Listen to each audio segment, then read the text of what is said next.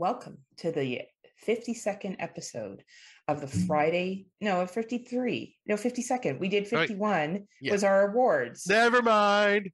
We're leaving this in here, Scott.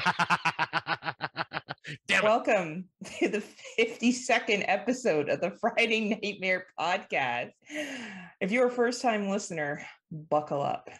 I am one half of your hosting team, Heather Powell, coming to you today from Waterdown, Ontario, Canada. And with me, as always, is Mr. Smokeshow Crawford, coming to you from the town of Swartz Creek, in the county of Genesee, in the state of Michigan, in the United States of America, in the North American continent, in the Western Hemisphere, on the planet Earth, in the Milky Way galaxy. I'm fully vaxxed, boosted, and waxed, ready to climax, and if you can, please get me wet, feed me after midnight, and tell me to sit down. I'll tell you why I say that in a bit. Well, I am very excited to be back to our regular schedule programming. As we talked about in our last episode, we did our own personal top 50 horror movies. Prior to that, we did awards. Prior to that, we did a whole bunch of top fives. We are now going back to the good old days when Scott and I would pick a main topic, and we would discuss 4 movies from that main topic, as well as talk about 2022 releases, which, well, it's been a go with those. Yeah, you can say that so far. Scott and I will tell you what you should watch and not watch, I guess. I forgot one on here. We both saw it. We'll have to add it. The one about the cliffs. I don't see it. Oh, yeah. Yeah. Do you want to type it while I'm talking? Do you mind?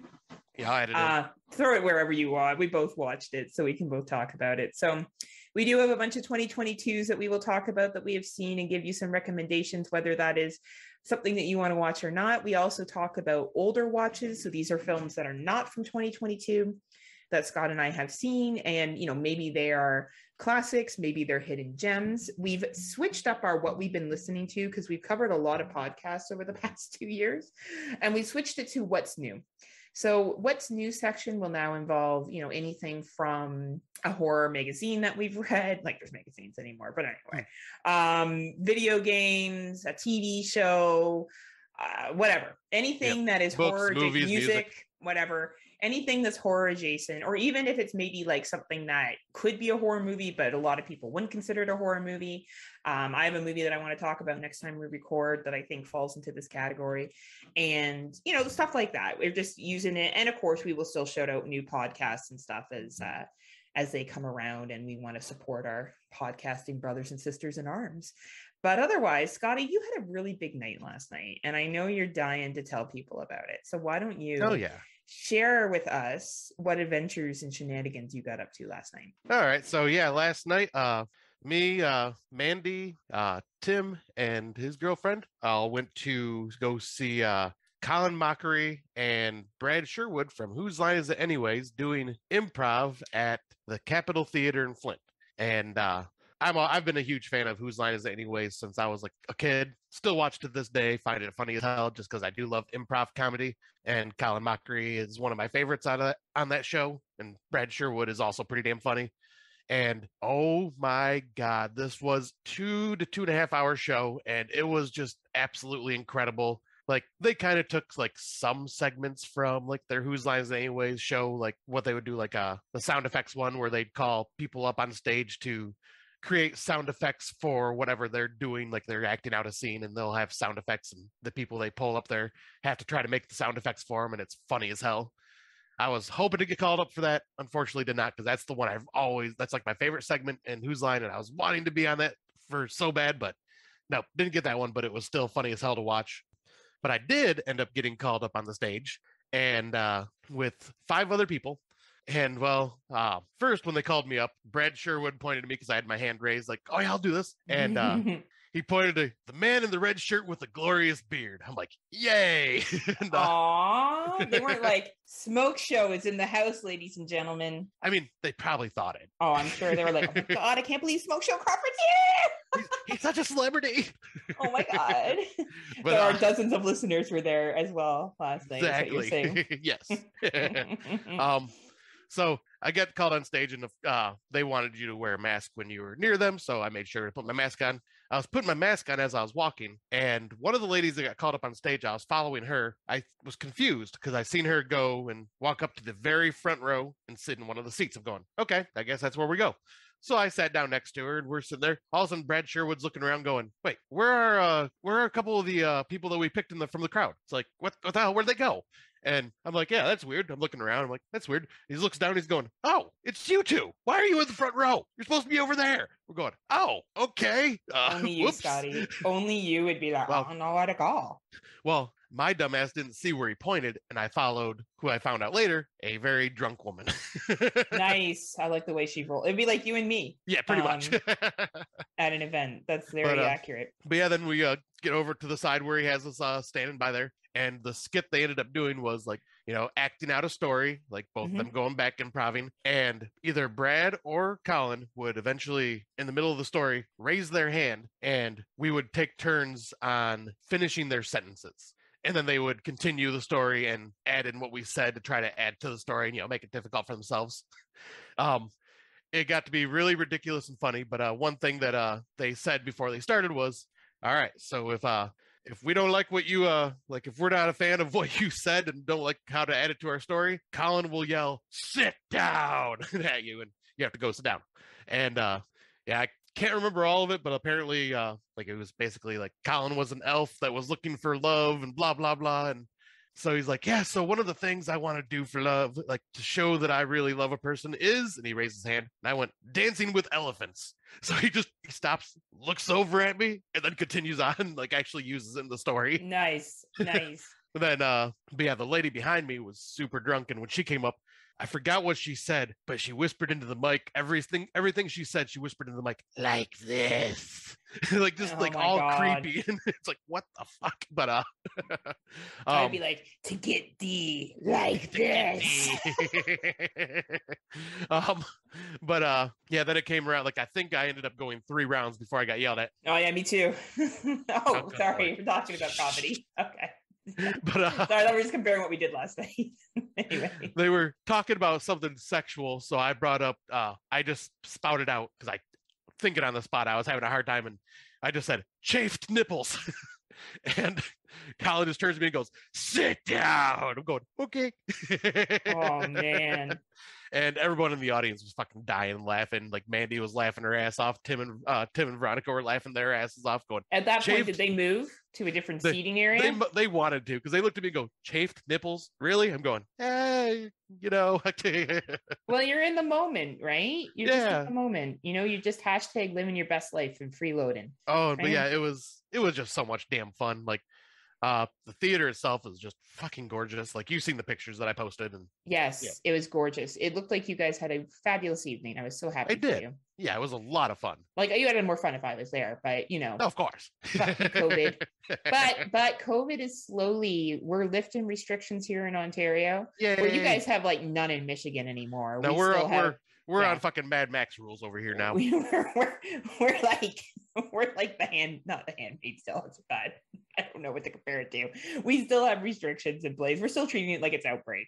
But the reality is the variant has now diluted to a common cold for most people. Of course, I'm going to acknowledge there are people out there that are still getting very sick, but it's just not in the same volume. So I'm hoping we get rid of the PCR testing to go back and forth between our two countries.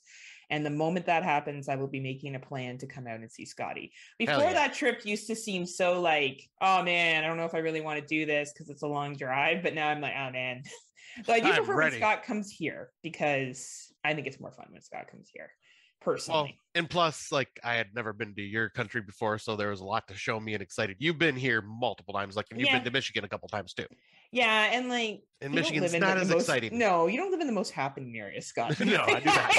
It's a very chill, boring area. It's, and you have your own room here. Exactly. I have all my own food.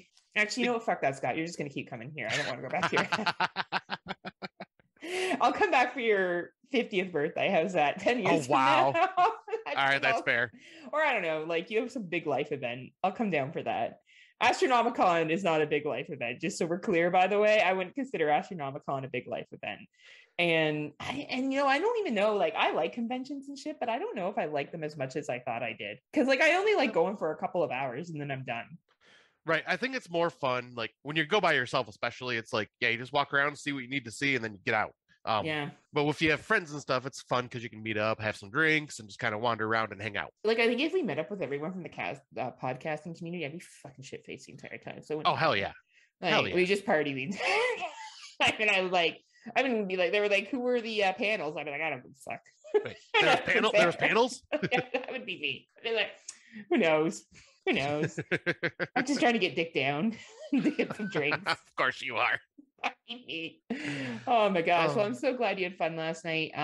Here we are mid-February, finally getting to our 2022 watches. I got it right, 2022. Yay, first try. I know, usually this time I'm like 2021. Well, to be fair though, we have had about almost 2 months worth of time for you to get used to saying 2022 since we've done this type of show.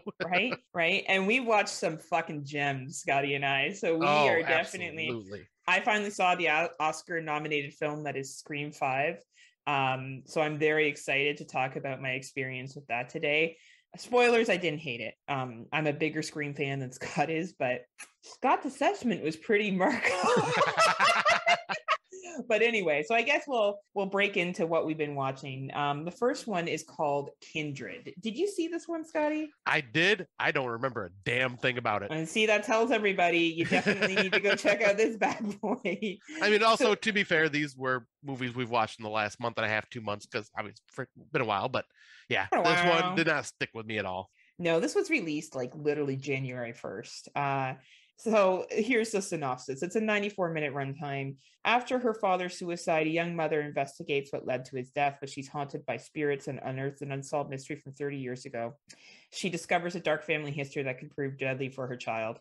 I remember this was very much a low-budget family deception film. And what she finds out is very fucked up about her family and why her dad killed himself and who was really her dad and not her dad. And anyway, okay, yeah, it's available on Apple iTunes, Apple iTunes, Google Play, Vudu, YouTube, and Microsoft Store. I don't even recommend renting it. I don't think it's that great. I think it's fine, like for people that are looking at making a film. Yet again, if you're looking at making a film one day and you want to watch as many low budgets as possible to kind of understand what you're working with, sure, check it out. But it was nothing to write home about. Neither Scotty or I is overly engaged about it. Like, I remember watching it going, yeah, like I didn't hate my time with it, but I don't remember a damn thing about it. Right. Sometimes you just forget. Next one that we have on here is C for Me. Yeah. Now I think we both watched this one. Did we not? Yes, we did. I'll let you talk about it and then I'll go ahead. All right. So I'll do the synopsis, but C for Me is about a blind former skier who cat sits in a secluded mansion when 3 thieves invade for a hidden safe. Her only defense is Army veteran Kelly, who she meets on a C for Me app. And Kelly basically helps her try to guide around the house and to escape. Yeah, this movie was actually pretty decent and pretty tense. Like, I don't like the main character at all. She is just an awful person. But at this, so I really couldn't get behind her. And yeah, I still kind of question going, blind person watching a cat. Really? That's kind of weird because cats are fairly quiet. So how are you ever going to find it and take care of it and whatnot? Okay, but sure. I do like the whole don't breathe type home invasion with a blind person being the protagonist. And yeah, I thought it was pretty entertaining, all around. It had some very tense moments to it. Yeah, I think Scott did. This is actually a Canadian film, by the way. Okay. Yeah, so it's a homegrown, local, lower budget film with some decent acting. The young lady, Skylar Davenport, was quite good. She's only had a couple of roles so far, and I gotta say, I did very much enjoy her in this. Jessica Parker, who was the chick that played the woman from the app, has been in films like The Perfect Guy, Cam, Let's see, what else would people know? Probably those are the two biggest ones that she's been in. And I thought she did pretty good. Like, I thought the acting in this was pretty average. Yeah, It wasn't anything over the top, but it wasn't horrible. Yeah, and I thought the main character did well. Just she definitely made me not like her. Yeah, she was definitely like an anti-hero in a sense, because she was very bitter about what had happened to her and was engaging in some illegal like activities, but the movie kept me engaged. Like, I definitely cared what was going to happen. It's a 92-minute runtime. It doesn't overstay its welcome. It's very much a thriller, like Don't Breathe, that other one that came out a couple of years ago with the woman who was deaf. Hush. Very similar to Hush, only you feel more empathy for the main character in Hush than you do for this chick. But I enjoyed the ending. I thought that it was decent. I thought that it was a good little ride. And really, it's available on Apple iTunes, Google Play, Amazon Video, Microsoft Store, Cineplex. I think a $3.99, $2.99 rental. If you like those kind of home invasion movies, you'll enjoy this. Yeah, I agree. Right. Like, it was definitely, it's not really high on my list at the moment. I mean, like, nothing really is at the moment, but yeah, it was still enjoyable. Yeah, like it wasn't a bad watch. And I think that if you, as I said, if you like home invasion films, like if that's a subgenre that you really enjoy, I think you'd be at a miss not watching this one. I think this would definitely hit that fancy. But if you don't care for home invasion films, then I would say skip it. It's not going to do anything for you. The next film on here is actually another Canadian film, low budget Canadian film, and it is called Ditched, and it is an 86-minute runtime, and it's built around a pretty fucking fascinating concept to me. Yeah. Scott and I both watched this. I think Scott watched it first and then told me about it. And basically we start the movie right off after an accident scene in an ambulance. Now we put together that the people in this ambulance, so we have a couple of players. We have obviously the paramedics. There's a police officer on scene, and there is criminals. And the accident has been horrific. Obviously, it's been pretty bad. People are pretty hurt. And people are getting knocked off one by one by a group of vigilantes. And this movie relies a lot on dialogue, very, very heavy dialogue. Probably the biggest name that you'll see in this movie is, Chris Lorander? Is that probably one of the biggest names that you'll see? Who would play the bad guy? I'm trying to look him up here. Oh, Mackenzie Gray. You'll probably recognize Mackenzie Gray from Grave Encounters, Man of Steel, Rabid. So he's had, a couple of, well-known roles. So he's the main antagonist, I guess you could say. Or is he an antagonist? Begs the question. This movie does really explore the concept of an eye for an eye. What were your general thoughts, Scotty? I really dug this film. I didn't know what way it was going when it first started off. Like, I thought it was a completely different type of horror genre in the horror category. And I was wrong, but at the same time, pleasantly surprised by the way it went. And man, I liked this concept a lot. I thought it was very interesting and unique, and had some pretty violent moments to it, and had a pretty downbeat ending too.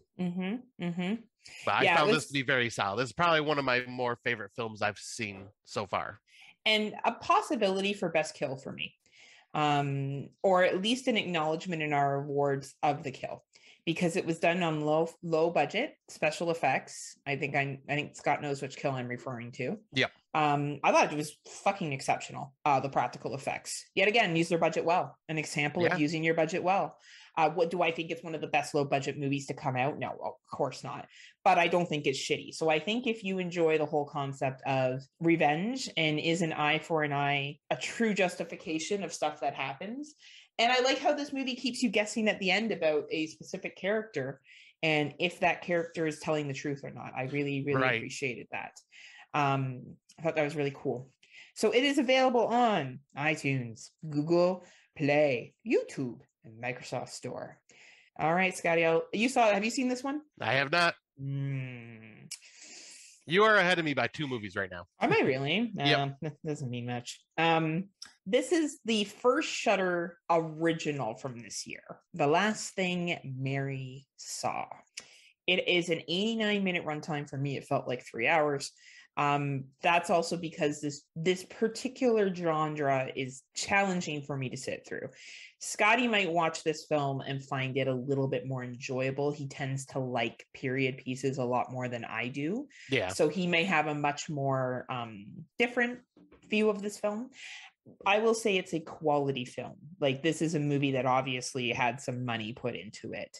The acting in it is very decent. Rory Culkin's in it, and man, he's a good fucking actor. Oh, I didn't realize he was in this. Yeah, like, I feel like Rory Culkin does not get the recognition that he deserves. I think he's starting to, though. Yeah, I think he is starting to, because I saw him in another movie, an older watch, and he was like the best part of the movie. He's a really good actor. I really do enjoy him. So anyway, he's in this. It's basically, it's about witchcraft in the 1800s and a forbidden relationship and what happens to this young girl. And she's basically testifying about events that occurred. It's a very dark film. And I don't mean dark like, oh, it's a dark concept. I mean like physically dark film. Like it's like filmed a lot in nighttime with candlelight. So make sure you're watching it on a screen that you can easily view. Not my cup of tea, but not a bad film. Perhaps if Scotty watches it, he can give an update version of what he thought of it, because it is more of his thing than it is of mine. And It is available on all the Shudder. So whether you have actual Shudder, Amazon Shudder, or AMC Plus, you can watch this movie. Nice. Yeah, I will definitely have to watch this one here in the next week or so if I get the time. I've just been so busy at work that I have not watched much and haven't had a lot of free time at home lately. And it's dark, Scotty. You need to watch this at home because you won't be able to see. And it will be interesting to hear your thoughts because you enjoy period pieces much more than I do.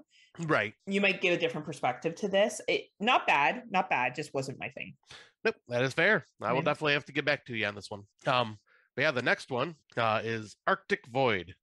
The synopsis is: when the power mysteriously fails and almost everyone vanishes from a small tourist vessel in the Arctic, fear becomes the master for the three who remain. Forced ashore, the men deteriorate in body and mind until a dark truth emerges that compels them to ally or perish. And wow, I watched this on a random whim because I'm like, okay, I read the synopsis and going, ooh, sounds interesting, like a mystery style horror film. Count me in. I really dug this one. This is also high up there with Ditched for me. Like, I really, really dug the concept of this. I liked that there was like the American documentary crew like doing going like out into the what was it? They were in Norway, I think. Yeah, they were in Norway, I think is where they're supposed to be. Yeah, they were on the fjords. And I love that just all of a sudden everyone disappears off the ship and you don't know what happened. And then there's this weird like mystery that's for the most part not really explained, but at the same time, like, it keeps you fascinated wondering what's going to happen next. And I just found the acting in this to be really, really well done. And like, yeah, I think the mystery itself just kept me wanting to watch more and to see what happened. Like, I just found it fascinating. Yeah, I think that definitely it was more of a you movie than it was a me movie. It's an 85-minute runtime. I will say that the runtime for this movie is sufficient. You get enough character development. You get enough understanding of the situational horror they're in. Very clearly inspired by The Thing. Oh, yeah. Right? Now, not as good, just so we're clear, but very much inspired. And it's not bad. The actors in it all have some acting chops, all have a pretty good, list of films they've been in before. We got Michael Weaver, Tim Griffin, well-known actors, done a lot of stuff in their previous, acting chops. It was fine. It was entertaining enough. I think that if you like environmental horror or survival horror a little bit more, this would be something for you. So I would say iTunes, Google Play, Vudu, Microsoft Store. I know, like, Apple Tunes is now my new naming. No, I just liked how you said I'd say Apple. like I think you were about to say I'd say rented or whatever, but you jumped yeah. See, Scott, yeah, you're right, because I don't think people should rent it. You can rent it if you want to. It is I would say a $2.99 rental is. And this was where I'd say I disagree in the most part. I'd say I'd rent it for $5.99. Really? Okay. Yeah, okay, I really enjoyed this. So you got two different opinions here. Decide what you like, and if it's worth the rental cost for you. iTunes, Google, Vudu, Microsoft Store, YouTube, all available for you to rent. Yeah, I will say it's creative. It's a creative concept. Right. And I'm very curious about this masterpiece. All right, have you seen this? Oh, hell no, I have not. I refuse to watch it. So I think it said the Requin. Is that what Yep. you said? Requin? Okay. It's an 89-minute runtime. I watched this movie because I saw Alicia Silverstone was in it. And, I thought it would be nice for me to try to support her because she hasn't been in a lot of stuff in a while. There's a reason why she hasn't. Bless her heart. She, anyway. Yeah, this was not a good movie. I don't even know how to talk about it. It's supposed to be a shark film, but the concept is so ridiculous. They're staying at this all-inclusive resort, I think in Thailand, which Thailand doesn't have all-inclusive resorts, but anyway. And they're staying out on an ocean villa. So these do exist where there's ocean villas where you have like a little room or whatever on, in a hut that's, attached to a dock that is kind of like floating, and then you can go swimming off of it and stuff. And of course she had a miscarriage, and there's like, I'm so tired of that concept being used about miscarriages and women. I have to take over it. Like when it's done well, like False Positive and stuff like that, it's great. Right. Or Swallow, it's done great, but this shit, it's not done well. Anyway, a storm comes and their little hut gets tossed out to the middle of the ocean, to give you an idea of how ridiculous this film is. And there's a shark attack, and the shark you're cheering for the shark because you're hoping the shark will eat them and end the movie. And it is the longest 89 minutes you will experience. Don't watch it. It makes the great white movie that came out last year look like Jaws. Oh, ow, like that's wow. Okay. That Tim Davis is like, how dare you use that movie in comparison to Jaws? All I'm saying, Tim Davis, is that this movie is so bad that it makes Great White look like, one of the best shark movies of our time. Like it's well, just, and I think so Tim horrible. Davis may agree with you on that part. Like it's just so horrible. And I don't know. I hope Alicia Silverstone. I don't know. I hope this was just a bad apple if she chose. Right. I don't know. It's on iTunes, Google, and YouTube, and Microsoft Store. But honestly, I wouldn't rent it. Save your money. I don't watch it actually. Yeah, I'm just gonna. I'm not even gonna waste my time. No, it was a big disappointment. So do not bother. And once Tim Davis started going, oh my, because he's a fan of shark films and usually is a little more lenient on shark films. And when he said this one was bad, I'm going, okay, if he says it's bad, I am going to avoid it. Like it's horrible. Like it's not even bad. It's straight up horrible, which is a sad thing to say because it's horrible. Like it's just it's horrible. And I keep repeating it like it's horrible. It's horrible. Like I'm racking back and forth, but it really is not a good movie. I'm scarred. I'm scarred for life. Honestly, it was such a piece. Like, and even the concept was so fucking stupid. Like it was so dumb, and it was just so poorly written and poorly acted, and I don't know. I don't know, man. It was just not a good movie. Anyway, we should move on because I feel like I'm just gonna have an aneurysm. I'll say you're scarred. Right. So did you watch this one, The Unborn? Nope. Okay.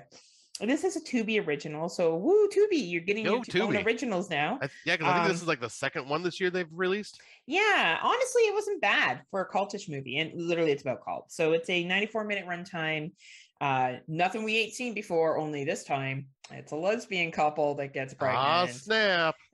Which I don't know. I think someone made a reference recently that they don't understand this inclusion of the LGBT community more and more. And I think what we need to understand is that this is normal. Right.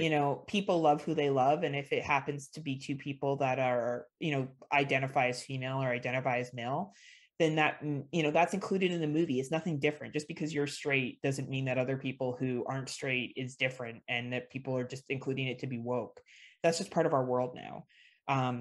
Gender is definitely a concept that we made up, and that's fine. If you I associate with being a straight heterosexual female. I'm as straight and heterosexual and white as you can possibly get. You look up fucking white chick in the dictionary, it's my face with a white claw, totally me. But I don't look at a movie and go, oh my god, why is there an LGBTQ couple in this movie? It doesn't matter.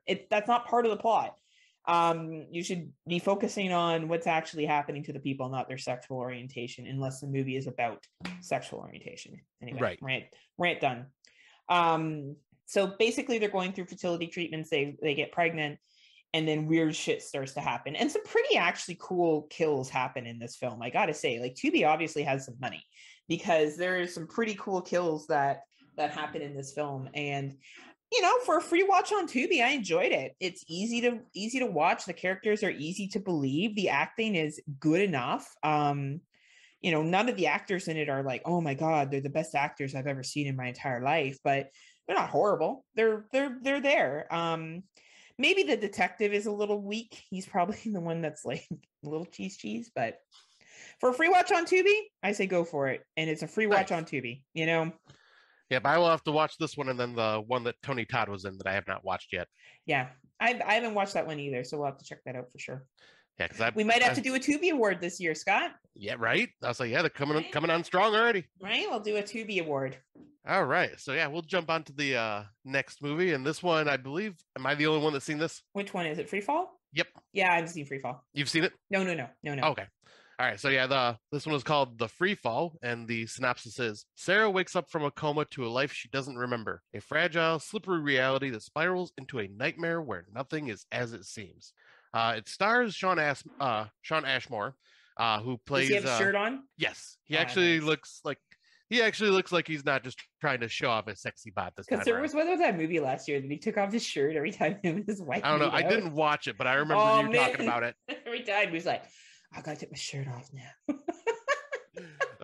But yeah, he plays. I've always liked Sean Ashmore. I think he's a good actor, and he plays her husband in this. And I found this to be once again one of those where it's just like, okay, what the fuck's going on? I'm like, it's piecing everything together little by little. Definitely more of a lower budget indie film, but I really dug this story quite a bit. Like the acting was pretty damn good. And like the pacing I thought was really good. And just the mystery that is unraveling when it's finally fully revealed, you're just going, well, did not fucking see that coming. Okay. Wow. I don't want to say much because this is something you just kind of got to watch to see how it unravels. But like, I just found this to be a very interesting watch for something that when I looked at the cover, I'm going, I don't expect a whole lot from this. But yeah, I was impressed. I thought it was really good. Nice. And awesome. It is available on, hold on, my phone froze. There it goes. Apple iTunes, Google Play. Oh, see, now I did it too. Apple iTunes. That's what it's now called. You heard it first here on Friday Nightmares. Vudu and Amazon. But yeah, I'd say this is worth at least a $2.99, $3.99 rental. Awesome. I'll check it out, Scotty, because we have someone's Plex that allows us to get screeners. Exactly. We lucky. We're kind of a big deal. Beard flip. Beard flip. All right. The next one is on here is the second Shudder release of the year. That's an original Shudder release or whatever, exclusive to Shudder. Are you slapping yourself? Oh, slap! Good slap face. I'm like, what the fuck are you doing? Have you watched this one yet, Scotty? I'm about halfway through it, and I haven't had a chance to finish it. It's an 85-minute runtime. It is it's interesting enough. It's a good little creature feature. It takes on some pretty heavy social issues throughout the film. The acting is pretty good, especially by the kids. There's August Matoo, Mikey Manning, excellent. I think August does a really great job. He was in The Nun, by the way. That was the other movie that probably most people would have recognized him from. Mike Manning was in MFA, was also in The Call. So he's had, some acting chops as well too. And I enjoyed it for what it is. I think out of the two movies on Shudder that have been released this year, so The Last Thing Mary Saw and Slapface, I enjoyed Slapface more.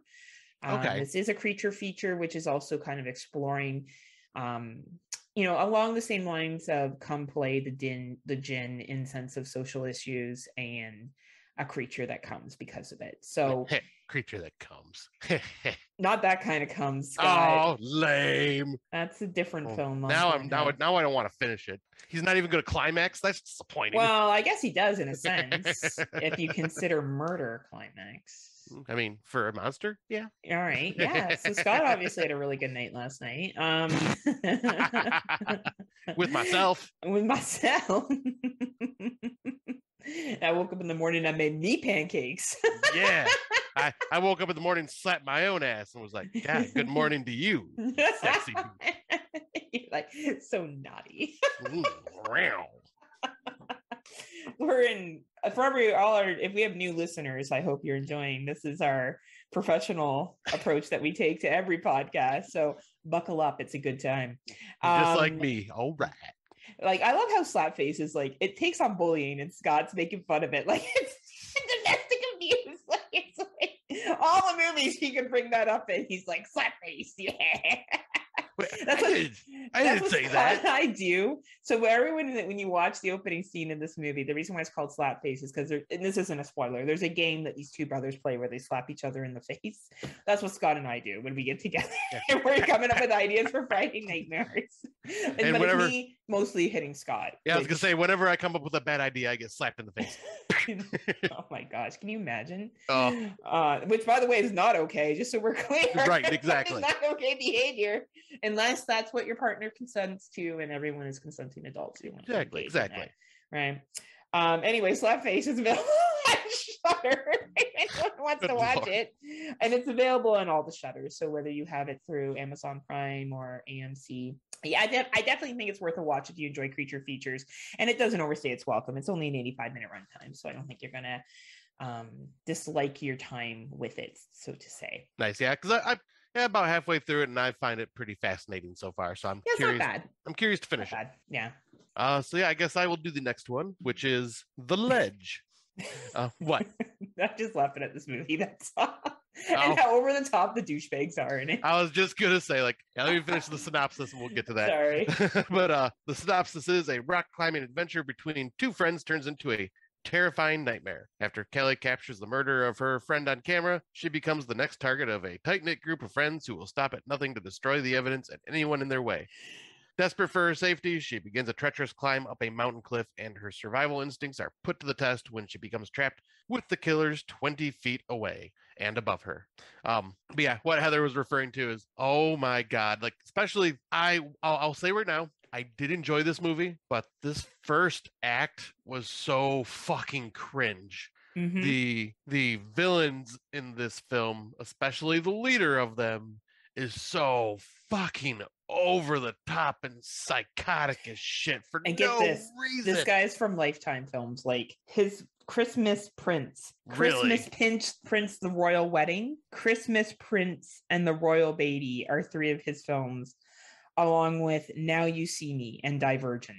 Wow, yeah, because he looked at this role and goes, I'm gonna overact the fuck out of this shit. And yeah, it was so painful the way he presented everything. But then once you got past that first act and it got to pretty much what the synopsis is telling you about with her being stuck on the mountain, I found those moments to be really good and tense. Yeah, you still have to deal with that annoying ass villain, but I still found, like, once she was there on that mountain, like, because for one, this gave me kind of that sense, that tension and sense of dread as The Descent did, because like rock climbing or mountain diving, like, it gives me that same kind of feeling, just like, oh, like, that's kind of freaky, like doing that type of shit. So I found that moment, like, because it becomes kind of a survival film, and like, I found trying to survive on the side of a mountain very intense. Yeah, it was clearly low budget. They're like, we're in Italy, and where you're like, that's Montana. That's fine. I like survival films like these. I like putting myself in the situation of the protagonist, whether it's watching, someone scale Mount Everest or survive a jungle. So this is my guilty pleasure. I find these films very easy to sit through because I know what it's going to be. Going to start off with how they all got there. Chaos is going to occur, and somehow, hopefully, our protagonist makes it. So if you like that kind of film, this is right up your alley. The dude does overact, who's the asshole, but I will be honest, he does make you hate him. Oh, absolutely. Like, he does a good job of being a complete piece of shit. So yeah. And for a lower budget, yet again, if you like survival films like this, like you enjoy the whole, I'm in the wilderness and I don't know if I'm going to make it, I would say it's worth your time. Otherwise, I would say probably not. And some people wouldn't even consider it that much horror. They could call it thriller. And honestly, I don't give a fuck to debate labels for this film. It's not available anywhere yet. I assume it will be dropped eventually on Google, Apple iTunes, YouTube. These. I don't think Shudder will pick up this film. I would be shocked. But I didn't think they would pick up Great White either. So you know what? Good point. Shudder sometimes Shudder sometimes can't see the way. So, you know, you never know what Shudder's going to do.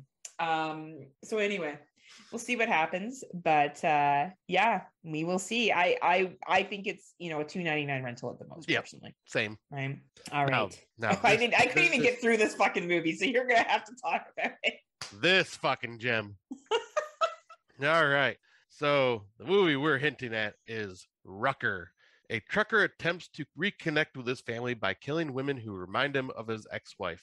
Oh God, this movie was painful. I got 20 minutes in and I was like, I'm sorry, Tim Davis. I understood this is your number one so far of 2022. And I absolutely do, mad respect. I couldn't do it.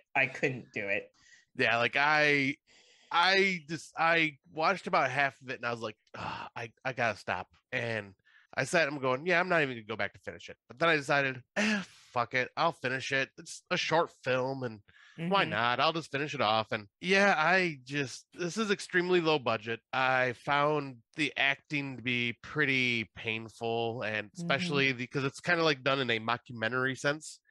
And the girl that's doing the documentary of this trucker, I found her acting to be so wooden and just not that great at all. I did find Rucker to be definitely the best part of this movie, and that's not saying much because I don't think he was that great, but he was definitely like what was the highlight of the movie for me. Yeah. But it's about basically a mockumentary about this trucker driving around kidnapping women that remind him of his wife, and he puts them in the back of his truck and he kills them while this girl films it because she's not freaking out about it, which makes total sense. I mean, there's a reason why, I guess, in the reveal at the end, but I'm going, it's still like, it was just, no, don't waste your money. Yeah, obviously, Scott, is it even available anywhere? Yeah, I believe it is. Is it available on the Apple iTunes? Surprisingly not. Oh man, no. It's on Vudu, Google Play, Amazon Video, Microsoft Store, and Spectrum On Demand. Wow. Yeah. So Scott, I couldn't even get past 20 minutes, but I sit through lots of shit. It could have just been the day for me that I couldn't do it. No, just don't. No, yeah, I won't be going back to it. No, not worth it. And then finally, the sun came out in the province of Ontario. Cineplex opened its doors. And I bought my tickets to go see Scream 5. And I went on a Tuesday night, which is cheap night, similar to me, here in Ontario. And that's how Scott died. Oh, my God. And I went and I sat with my oversized popcorn, shoving it into my face like a deer that hadn't eaten in 15 years. And I watched the masterpiece that is Scream 5. A year ago, I said we didn't need a Scream 5. I stand by that. I did not think it was. It's a typical Scream film. I was listening to Fresh Cuts talk about it today, and I think Venom and Dawn and Mike got it right. I think they were 100% on with their criticisms.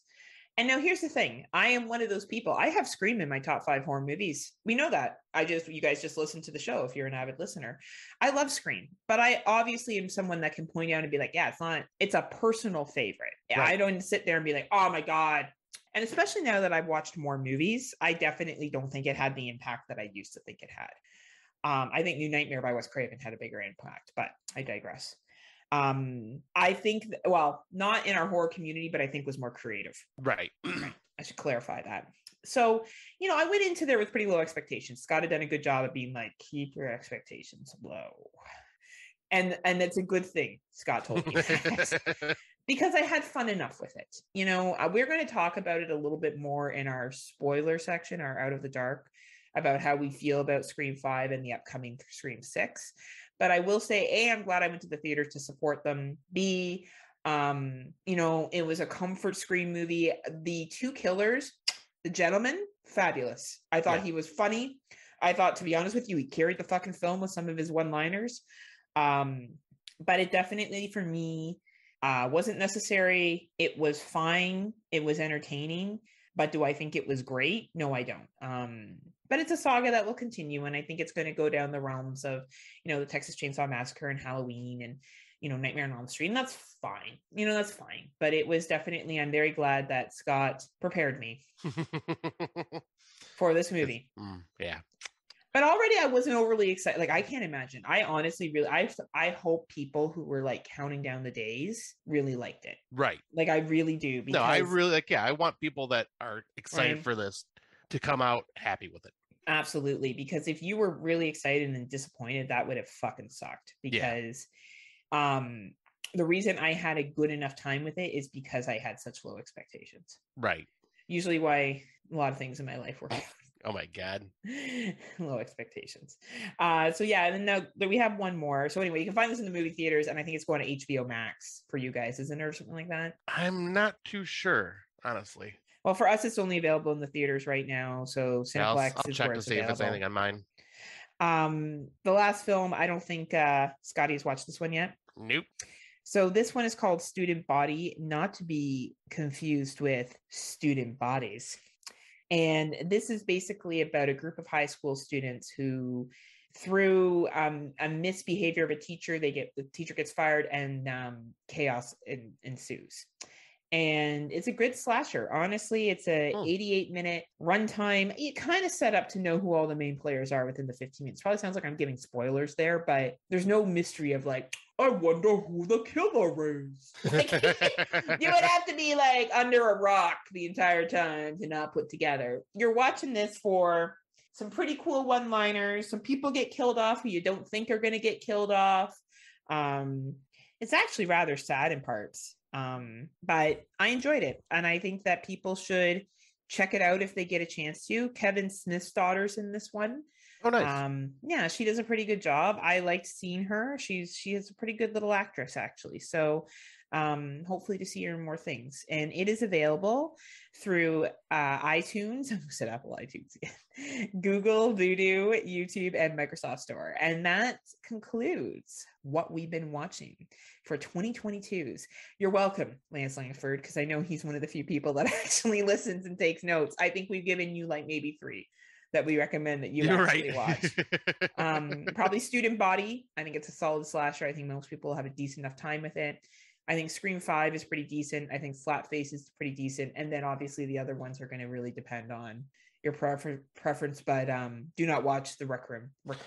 Yeah. Don't watch that or Rucker. No. Just say no. Sorry, Tim Davis. I love you, but yeah, don't watch the Rucker. Say no. Say no like Scott and I hear no all the time in our DMs. Say no. Good Lord. Actually, we don't hear anything. Scott, insert cricket.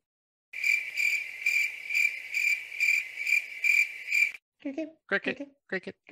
Anyway, so for our older watches, I had fallen into the, I always like fall into shit in January. I'm like, last year it was Japanese horror, and this year it was folk horror. And I watched Jug Face 2013.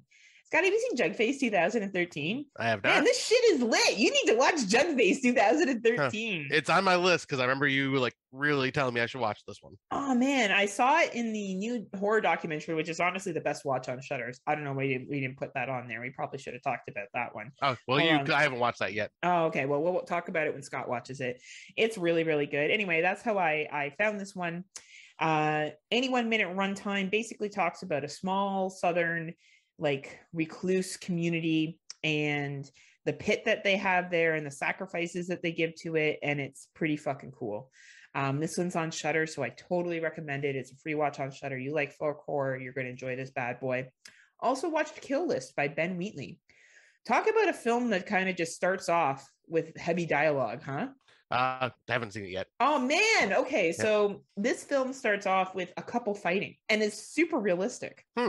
Like it just basically picks off where this couple is having it out, and you're like, and you almost feel like you're kind of like watching an actual couple argue, which I thought was kind of cool. Oh, neat. From 2011. I've watched his other stuff recently, In a Field in England, which I did enjoy. But Kill List, I think a lot of people like it. The acting in it is raw, and the dialogue is very raw too. It's basically about a hitman going down some very, very dark corners with a cult, and it's pretty fucking cool. So those were my 2 older watches that I really, really enjoyed. And you got a real old one on here.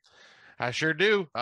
Yeah, the Shudder dropped a documentary on Boris Karloff, and so when they did that, they decided to drop a bunch of films that Boris Karloff was in, and of course, that being the Frankenstein movies were a big chunk of them.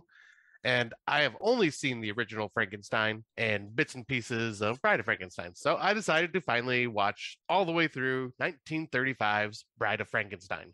And obviously, a lot of people know about this film, so I'm not going to get into too much detail. But at the same time, I found this movie to be extremely enjoyable, well directed, well acted, and ended up having like a dark comedy to it that I did not expect when I watched it. I thought it was going to be a little more on the serious side, but there was actually some kind of silly, dark moments to it. And now I can finally say I get the reference to young Frankenstein when Frankenstein's monster walks and runs into that blind man, and the blind man spills hot soup on his lap, and he like freaks out. I get where that scene's coming from now, because I thought it was in the original Frankenstein until I watched it last year. Or 2 years ago now. So yeah, it was in this scene. The Bride of Frankenstein wasn't here. Nice. But yeah, I am glad I finally sat down and watched this. I thoroughly enjoyed it. And yeah, if you haven't watched it yet, like I know there's probably like very few of us who have not watched it, I highly recommend it. I thought it was just really well done, really entertaining, and yeah, just trying to kind of fill in the gaps of my really older watches that I have not seen anything. Look at you, huh, Scotty? Look at us. Yeah. I'm watching Full Core and Ben Wheatley. Ben Wheatley. Yeah, I was gonna say, like, yeah, that's a total twist for you. Right. I'm well, I'm just kind of cultured now, like you're totally cultured. Oh my god. Like I'm a pretty big deal in the podcasting community. So. Totally. Oh my god, yes. So big. Oh my god. That's what she said. That's what she said. That's what he said. That's what they said. That's what they said. That's what they all say. That's right. That's what they say. So yeah, so some great fun older movies that we've been watching. Please check them out. They're available Shudder. Kill List is also on Shudder as well. So these are all Shudder watches. If you have Shudder and you haven't checked out these bad boys, please do. Shudder has some great variety, and you can really check out some cool stuff there.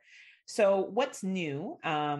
Okay, so Scotty came out on just over New Year's, and the first night he was here, we went to David Buster's, which I already talked about. But when we came back, Scotty and I like to show each other music. So when he comes out, we'll have a night where we, do something in advance, and then we'll go sit either on my patio or in my basement because it's so fucking cold out. And we'll go, okay, and we suggest songs. And we just suggest songs that we think each other will like, or maybe that will annoy each other or make each other laugh or whatever the case may be. And we do that. That's our thing that we do. And he brought to me Gunship, Dark All Day. And that song has been played so much that Spotify, and yes, I still have Spotify. I do. So we'll leave it at that. Moved it to my third most repeated song that I've been listening to. Oh, wow. That's how much I enjoyed it. It's such a great song. And so to give a concept of why, there's a chick in it that's not usually in the song, right? Yeah, like in the rest of their music, yeah. In the rest of the music, right? And the video is basically based on like a horror movie, and they talk about Lost Boys, and the sax player from Lost Boys is in it, I believe. Yep, he actually is playing the sax in the song. Right? And some of the lyrics are like, I'll see you on the other side. It's so good. Call me Lost Boys, let's stay alive, let's fly. And she's covered in blood and shit and smashing around in blood in the video. It's great. But yeah, Scott, how did you come across this group? Because it's your choice. It was my buddy Zach had come into town about 2 years ago now, and he was just like, hey, you're a huge horror movie nerd, so I gotta show you this band. And he showed me one of their songs called Tech Noir, which is a claymation video that has a John Carpenter intro, and it's all claymation and like totally retro 80s. This band is like a synthwave style band that focuses on a lot of 80s stuff, but has just like this really awesome beat to it. I think when I described it to you, I said like this was my type of driving music, where I just let it just kind of like just want to drive at night and just chill and just have like, go on a road trip. And so, yeah, he introduced me to Tech Noir, that song, and I fucking loved it. So I started just kind of going down a YouTube rabbit hole and found more of their videos, and then Dark All Day popped up, and I'm going, oh my God, this song is amazing. And yeah, Tim and I have listened to this a ton while we were like cleaning the house and stuff like that. And then yeah, became one of my favorites. So I had to like introduce it to you, and I'm glad that you really freaking dug it. Oh yeah, I love it, love it, love it, love it. So what's your song that you're bringing to talk about? All right, so I got to give a shout out to our good friends from the Horror for Dummies. They have talked about this band a couple different times, so I finally decided, all right, they keep referencing these guys. I'm going to go check them out and see what they're, because I'd never heard of them, never heard their music. And that band is Ice Nine Kills, which is a American heavy metal band from Baltimore. Boston, Massachusetts. Boston. But the first song that I came across was called Hip to Be Scared. And Funny. These guys are a horror movie band. Like they do, every one of their music videos is a horror film on screen for like how long the song is, and always references like some well-known horror movie or character. And in this one, Hip to Be Scared, well, it references American Psycho, because Hip to Be Squared was played in that movie, so they just switched it around, Hip to Be Scared.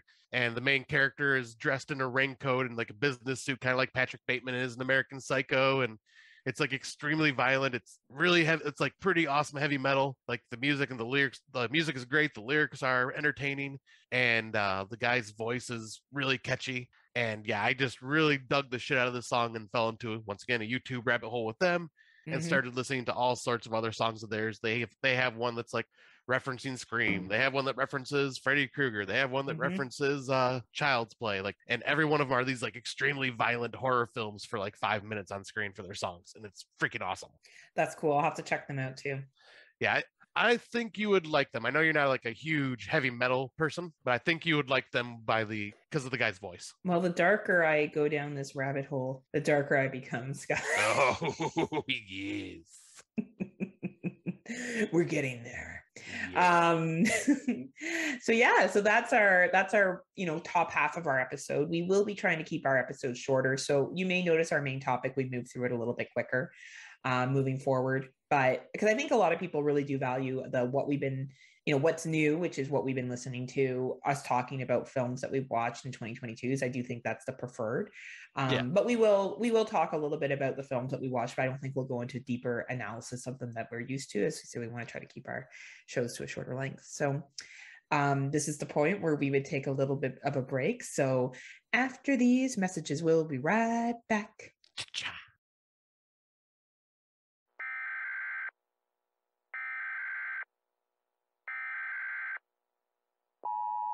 This is a test of the emergency podcasting system. Listen to the Psychosemantic Podcast. Politics, movies, and political movies. Find us on Facebook, iTunes, Stitcher, legionpodcasts.com. The Psychosemantic Podcast.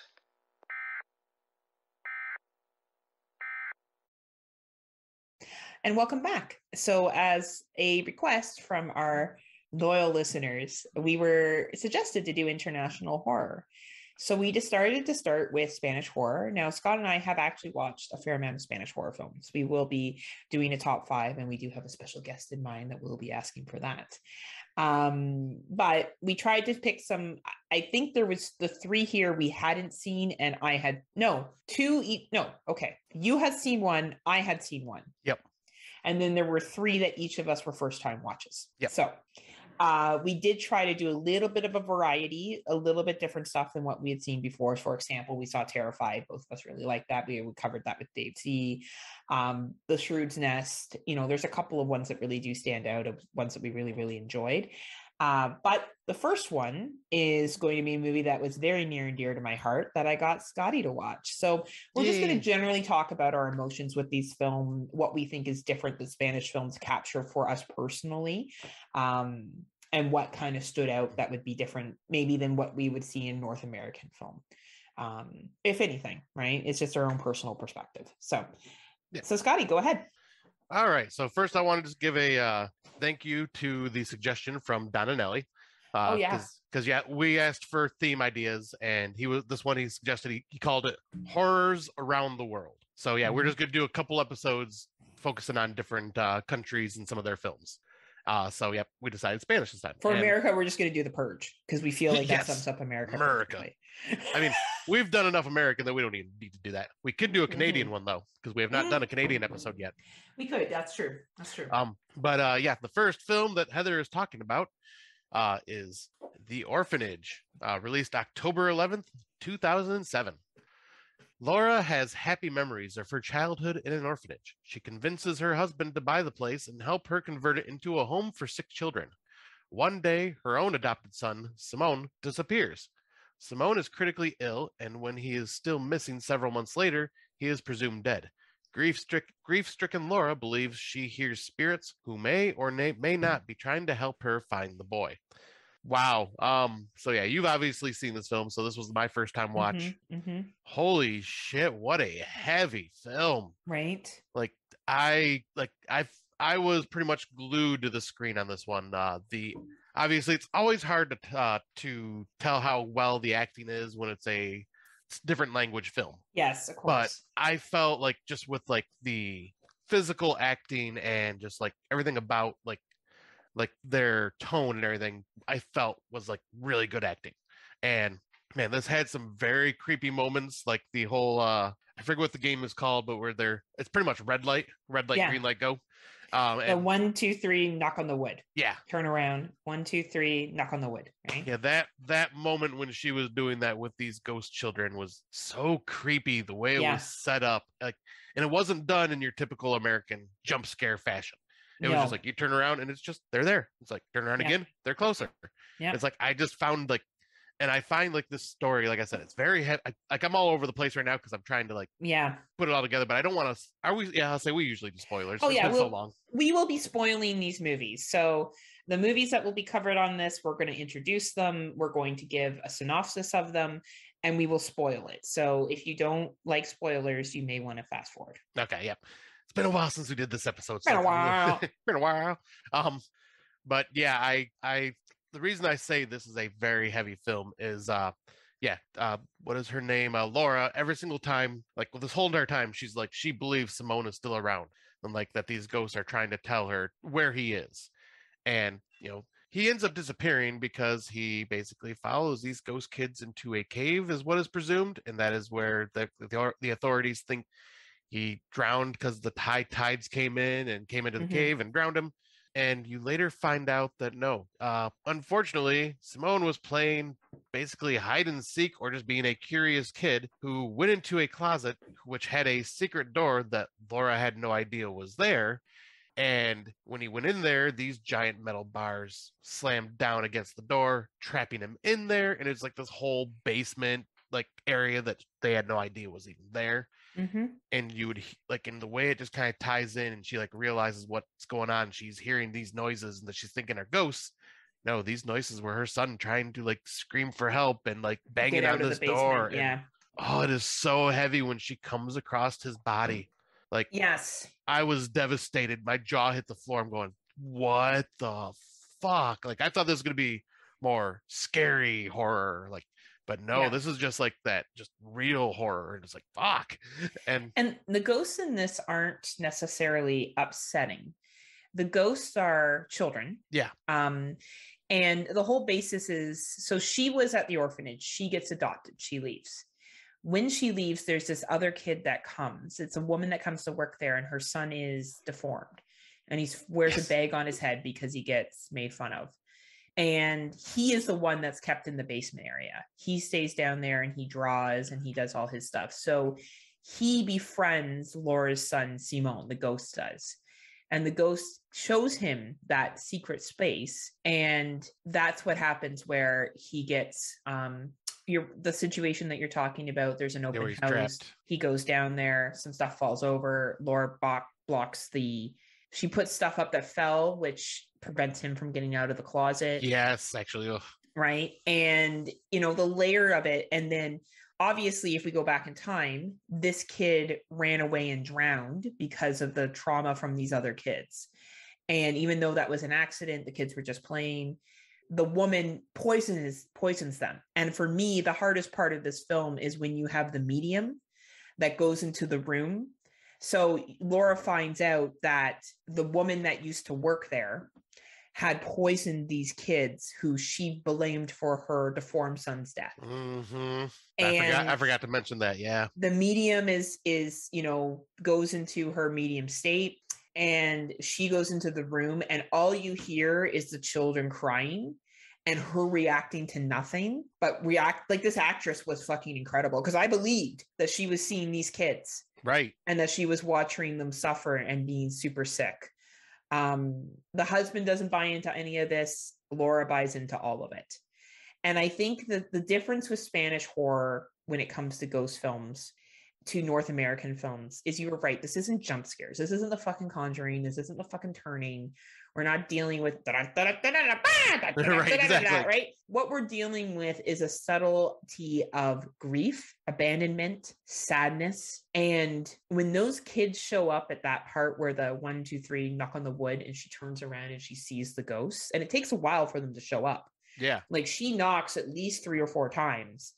All you see is their eyes, and they get closer, and she chases one of them and the one takes her to where the closet is and takes her down to where her son is. And it's her son ghost that reveals himself to her.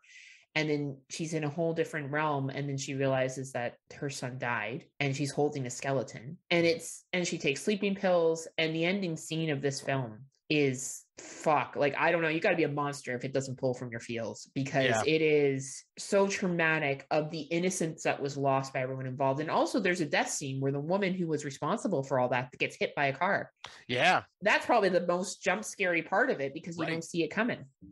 Yeah, just like Spanish films tend to like hit on like a heavier subject with like we'll get into it with the different countries talk about it, but yeah, like the way they do it, they usually discuss heavier subjects without a lot of violence, usually. No, I would agree with you. And they don't have what we would consider a traditional happy ending. You could argue that this is a happy ending, because so Laura, yet again, spoilers here, once she realizes everything that has occurred, she takes sleeping pills and she overdoses on them because she just wants to be with Simone. Yeah. She dies. Simone is there and all the children are there. And the children are happy that Laura is there and that she will take care of them for the rest of the time. And it ends with her reading them a story and caring for them. Right. So. Yep. And the one thing sorry. No, go ahead. I was saying the one thing I wanted to bring up that they kind of hint at this a little bit by like kind of this ending by in the beginning when they are talking about Peter Pan and the Lost Boys. Yes, absolutely. Very good. That's exactly what this is. It is a very good tie-in, and her, whether she's Wendy or not, and him talking about I won't live very long, and he has HIV. Just to be clear, he has HIV. So he's, he has this disease that obviously, unless you're Magic Johnson, but this is not, 2022. This is obviously a little dated, not overly dated, but probably this kid doesn't have the medicine to make him live till 90. So he's already believing that he won't live long. And this movie is just a very romantic ghost story of love, but not necessarily about her love with her husband. She does clearly love her husband and he does clearly love her, and they are very happy together. And he does kind of go along with this stuff, but eventually it gets too painful for him. Yeah. But even when she dies, he does a beautiful memorial for her, and he knows she is at peace with the kids and Simone. And I feel like that is a realm that international films do, specifically Spanish films, where they can look at an ending that is not overly happy because not everybody gets what they want, but it's happy. Yeah. And it's kind of like bittersweet. Right. And I think The Orphanage does that well, to show that happiness doesn't involve her being with her husband and everything is great. For her, happiness was her being with Simone and these other children. That was happiness, was her leaving this world and being able to care for them in the afterlife. And I think that was really reflective of this movie. And, obviously we've spoiled it. So hopefully if you've listened to this point, you're aware of that. But that's the difference between a Spanish ghost story, in my opinion, and a North American one. Yeah, I completely agree. Like there are definitely like huge differences between like how countries do their movies, like especially in the same genres. And yes. Well, yeah. And I think we could move to our next one, because this one is very much a psychological outbreak kind of film, done very differently. This is a strange one right here, but this movie is The Similars, released September 25th, 2015. 8 people experience a strange phenomenon while waiting for a bus at a remote station on a rainy October night. Oh, wow. So I will say right off the bat, this feels like a full-length Twilight Zone episode. But I have to right off the bat say the way this is like filmed is so beautiful and stylistic. Kind of gives me a more subtler version of Sin City vibes. Like it's got like this like black and white, but with also toned down hues of colors for certain things. And it's just very beautiful and like kind of gives me a noir feel. Yes, I like that. That's a good description, Scott. And like it's very and it just so like it basically starts off and these people are that's like trapped in this bus station and it's like raining out and they're hearing like stories of how this rain is like causing like basically to quarantine yourselves because of this rain, and they're going, what the hell's going on? And they're all trying to get to Tlatelolco, I think it was. Yeah, I think like so. A hospital. And I think everyone was destined for that destination. And then all of a sudden, like they run into somebody who collapses and starts foaming at the mouth, like having epileptic seizures. So you're thinking it's some type of weird like disease / virus. And so like everyone's paranoia is up and not trusting who is infected and who isn't infected. And like it's got an interesting cast of characters. Very interesting. Then you run into one guy that's his face is all bandaged up, and he's like, oh, it's itchy, gotta take this off. So he starts taking the bandage off, and he's like, I don't know what's happened, but I've shaved and it keeps coming back. And he looks exactly like another character in this movie. Like, and he's like freaking out going, what the hell, why do I look like you what's going on? And then you start realizing the people that are having these epileptic seizures are slowly transforming into this guy.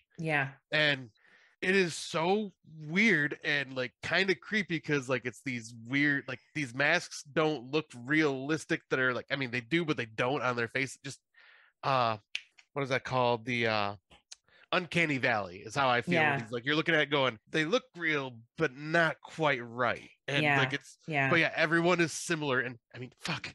A pregnant woman has a baby and the baby comes out with a full fucking beard and like looking like this guy. It's crazy. And there's a dog that shows up that has a beard with the guy's face on it. It's like, what the fuck is going on? It's and there's this little boy that has like this contraption around him that he's constantly getting this like thing injected into him. And when he doesn't get his medicine, he like goes kind of crazy. And like it's almost like the power of his imagination is causing all of this to happen. And it becomes like an epidemic where it's like, or a pandemic where it's just happens across the entire world. Like they're talking about how in the US there's people with this Mexican guy's face on them, and like in what was it? I think even in Japan, and like it was just talking about like you hear these little clippets on the news. Like, and even when they look at pictures, like posters and stuff like that, the people's faces are now all of a sudden this guy's face. And totally weird. It's very weird. And I feel like this movie, it's an art house film. It's a Spanish art house film. And I love that it's filmed in black and white. It gives it that classic, almost 1950s science fiction feel to it.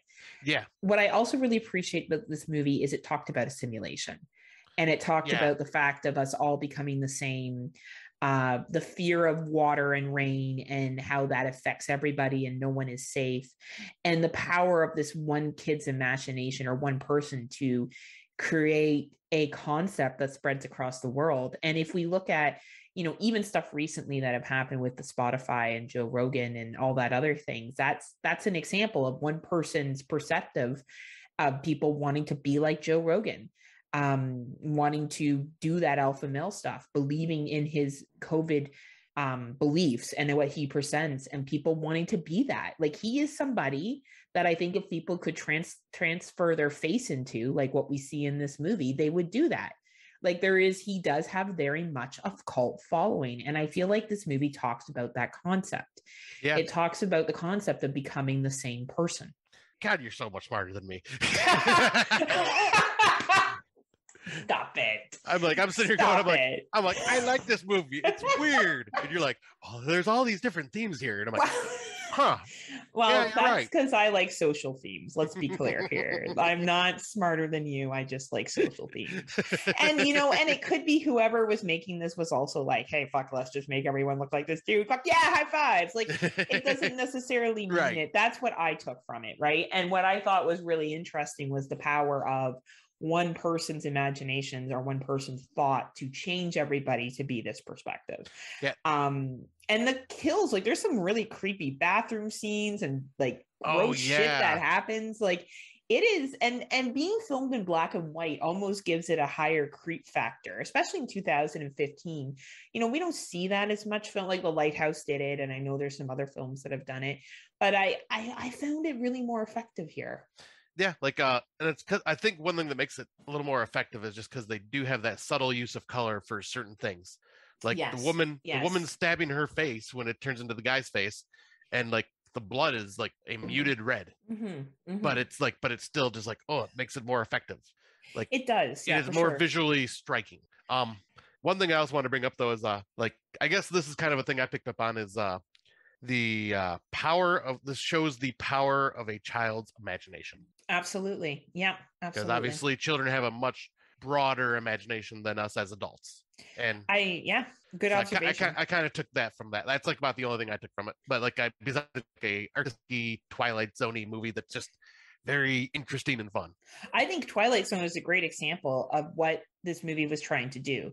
And maybe the political message wasn't there. I didn't read enough into this background. That's what I took from it. I mean, it's a great thing that to was take away my from it. analytical side of it. It could just be, hey, let's make a funny, almost science fiction-y like 1950s film, but we're going to make everybody turn into this and just have a goofy time with it. That could absolutely be a case too. And even their poster for this movie looks like a science fiction film from the 1950s. It totally does. So, but those all also had political reasons to them too, right? So, it could definitely be that. But I think what I really enjoyed for the Spanish film is, I feel like if this was a North American film, and I know I sound like I'm shitting on North American films, and I'm not. There's some great North American films that have original concepts that come out really, really well done. But I think what I liked more about this one is the characters were so authentic. And the ending was, yet again, not really a happy ending. Like, it wasn't like, and everyone's okay. It's like, well, no, everyone looks like this bearded dude, and this kid's just going to like run the world with his imagination.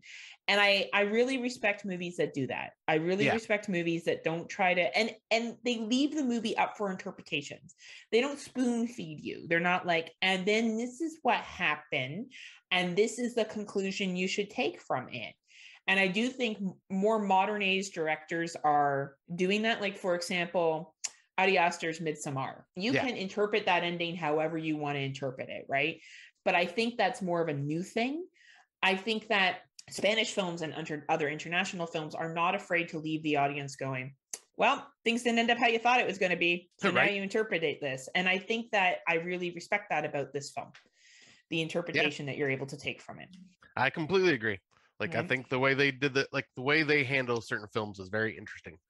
Yeah. And it kind of falls in actually the panic and, the multiple characters interacting and turning on each other, though definitely presented here, wasn't as strongly presented in the next movie we're going to talk about. Good segue. Right. So the next movie we are going to talk about is The Bar, released February 15th, 2015. Directed by, I think it's Alex de la Iglesias. He is the guy that we ended up, when we had our good friend Xander Kane on, he was the director of that De La Bestia movie. That was such a funny movie. This guy has also done like a bunch of more, The Last Circus, what was it, Witching and Bitching. Like, he's done some really awesome films. And when I didn't realize this was his film, but I was like, man, this kind of feels like his type of film. And then all of a sudden at the end, like, I seen his name pop up as the director. I'm going, no shit. So that's cool. That was a nice surprise. But I'll read the synopsis real quick. In bustling downtown Madrid, a loud gunshot and two mysterious deaths trap a motley assortment of common urbanites in a decrepit central bar, while paranoia and suspicion force the terrified regulars to turn on each other. All right. So this one, I had so much fun with this. Oh, man, what a good film. Every character in this, once again, like unique characters that all stand out and like you can relate with them to an extent. But Yeah, it's like you kind of like the film starts off with everybody just kind of like separately in Madrid, just kind of walking down the street or driving or in the bar or whatever. And they all just end up showing up at this bar at just on happenstance. And all of a sudden, yeah, the synopsis says, they hear a loud gunshot and they look outside and there's a dead body right in front of their right in front of the bar. Someone goes out there to try to rescue the guy. He gets shot. Yeah. And what you find out is earlier in the film, a guy walks in and like coughing his lungs out, runs into the bathroom and locks the door. This guy used to be a military person and was infected with some type of disease. And so apparently the policia were called to quarantine the facility and pretty much shoot anybody that tried to escape the bar or that was near the bar. And it's forcing everybody inside to turn on each other because now they're like, okay, who's infected? Who's not infected? You must be infected because you touched the body, this and that. And like, yeah, each of these characters go from, like besides one of them, almost every one of the characters is like, oh, I kind of like this guy. Oh, what an asshole. I can't believe they did this. I think the only one that never like had a flip-flop style personality was the main woman. Yeah, the main protagonist. Yeah. She was probably the one that was consistent. Because I agree with you, and I really like how they brought the panic naturally. So when I look at the simulators, I'm not saying it right. Similars. Thank you. I'm like, and the bar, the first one was made for a film festival. That's what that was made for, right? This one is definitely made for Netflix and definitely made for general distribution because it's a concept that anyone from any country can get. You're in a bar, someone gets shot. You can't leave. You can't figure out what's going on. And they go through the stages of trying to figure out why they're being shot at before they even figure out the infection piece. Yeah. Then they figure out the infection piece. Then they're divided. And it's really interesting to see how they turn on each other. And I think for me, the film really picks up because at one point there's a group of 4 people that have been decided that they could be infectious and they are sent to the cellar. And even though it is such a minute issue compared to the excellent dialogue that takes place, whether people should be removed from the bar or not, or who should trust who, which is great. It just wasn't there. That wasn't my investment point because I've seen that in too many movies so far. And especially since we've had COVID-19, I feel like every infection movie has that now. Has a, you have it, no, you have it, you have it. That's just my perspective. And this is nothing against when this movie came out in 2015. What I thought was really fascinating and probably where I'm going to show that I'm not the smart one of this podcast is when they were trying to get through this ridiculously small hole in the sewer and greasing themselves up with olive oil and trying to take turns pushing each other through. And honestly, I had more anxiety in those scenes because you can see the skin being cut. You can see the pain in people's faces as they're trying to be squeezed through this tiny, tiny sewer. And I found that more upsetting than almost anything else, to be honest with you. Yeah, like, because you can feel it, because like it's like, okay, because I'm sure we've all had an experience where like when we were younger or something, we crawl somewhere and we feel like we might be stuck, so we have to wiggle a little bit, and it kind of freaks you out a little bit. So like, for one, I can't believe they looked at this hole and goes, yeah, down that, because it's like, oh, that is, no human body should fit through that. Like, that looks extremely painful, and you are going to get tore the fuck up when you do it. Especially the homeless guy, like who I actually felt really bad for at first. Yeah, he was a crazy drunken homeless guy, but like he seemed to almost have kind of like a moral sense of purpose to him at first. Yeah. But then as things kind of went on, it escalated. But yeah, like when he was like, oh yeah, I can fit. So he starts taking all his clothes off and greases himself up and slides down there, and he gets stuck at that halfway point, and you're seeing them push, or you see him trying to pull him back up by grabbing under his chin and pulling his head. It's like, oh, you could rip his freaking head off. Like, like you feel the empathy. Or when they finally get the woman through, and you see the blood coming down, and then they make the space bigger, and then there's an older woman who kills herself out of basically saving those guys, like the rest of the people that are there. And it's a really emotional scene. Like this movie went from being funny to emotional, to funny, to emotional, to, oh my God, I can't believe they just did that, to cringy, to like, oh my God, are they really going to do that? Like it was such a everything in one mixed bag. It really, really was. And it did everything well. It did everything well. Yeah. Like nothing was done poorly. The lines that were supposed to be funny that were delivered were funny. The parts where you were supposed to be uncomfortable, you were uncomfortable. the parts where you felt empathy or sadness, you felt those things. And I thought that the ending to me, where we only have our one person that makes it out, and how people don't like, they're just like, oh yeah, they look at her and just walk off. But then like because especially like the first part of that, when she's just walking down the street, she's in her bra and I think just like pants and just bloody and filthy, and everyone's just looking at her and just keeps walking, minding their own business. But then as the credits are rolling, you're seeing like people coming up and putting a coat around her and like seeing like some like actual general nice like people someone out puts there. a jacket around her, but they still aren't addressing it. Right. And that is the most realism thing I have ever fucking seen in film in a long time. Yeah. Because that is exactly what would happen. No one would do shit, right? No. And maybe eventually somebody would. But generally speaking, people are very self-absorbed and be like, well, it's not my business. And I thought that was really, really well done. This film is very much made for, I would say, mass audience, an international audience, because it's so, the plot is so easy to follow. It's not overly complicated. It's not overly cultural referenced. Anyone can represent with what's going on here. So I see why Netflix picked it up. It's a very palatable movie, but it's a very, very strong mixed bag of everything. Yeah, like the one thing I have noticed about this director is like he gets like great acting performances out of his great performances out of his actors. And because everyone I thought did a great job. Like I didn't find anyone painful or anything. And I feel his movies, besides maybe some of his earlier stuff, almost have like an American tinge to them. Yes, that's a good way to look at it. Like it's very palatable for Americans that are not usually into these. And Canadians, we'll say North Americans. Yeah, North Americans. Same thing. Yeah. But like I feel like a lot of his movies are a little more palatable for like the general North American audience compared to most like Spanish films, because they do feel more like an American film but done in Spanish with a Spanish twist. Yeah, like mass cultured. And I think that the last one we're going to talk about, so far all the films made sense for where we had to find them. The Orphanage was very much a modern, I would say, very international ghost story too. You can kind of pick up on it. The Similars were very much a film festival, Spanish related cultural one. We just talked about the mass marketing value of The Bar, and the final one, I get why Shudder picked it up, and I get why this was a Shudder thing, and why Netflix didn't, and why Prime, and my understanding, Prime hasn't, but it's just on Shudder. Yeah, I believe it is. And I think there's a really good reason why. So I'll let you introduce it and we can discuss our last film. All right. So our final film is Tigers Are Not Afraid, released September 24th, 2017. This is a story about a girl. When a girl's mother disappears, leaving her on her own, she goes and joins a gang of street children, leading to a tragic chain of events. This one is definitely a more hard, realistic look at what has been happening in Mexico with the drug cartel and everything like that, pretty much running the country, and how it's like destroying families and lives, and just this is probably the heaviest film we've got on our list. Yes, for today. For sure. And I will admit, when I watched this for the first time, I thought it was okay. It didn't really hit me.